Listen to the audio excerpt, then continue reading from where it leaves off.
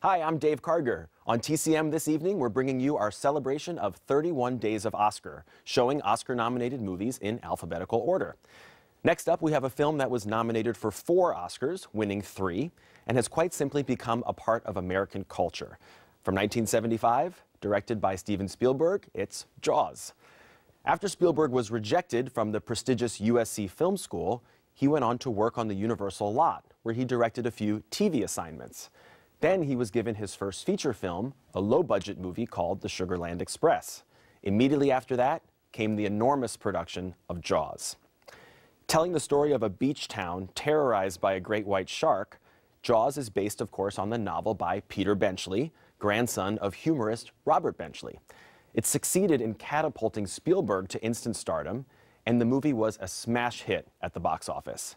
It had tremendous implications for the industry as a whole, as its phenomenal performance at the box office essentially gave birth to the idea of a summer blockbuster.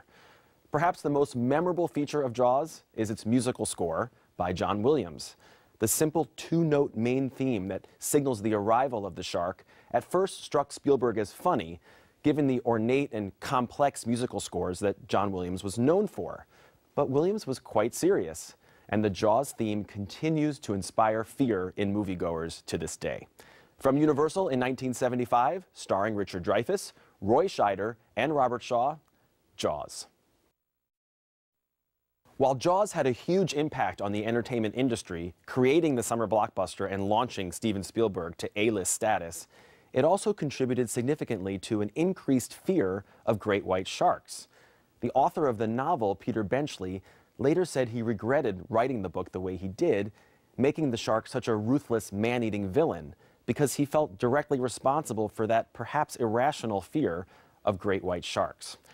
Jaws won 3 Academy Awards for Best Film Editing, Dramatic Score, and Sound. And composer John Williams has gone on to have a magnificent career in the 1980s and beyond. And with an astonishing 50 Oscar nominations to his credit, he's the most Oscar-nominated person alive. Up next, we head down to Florida with Humphrey Bogart and Lauren Bacall.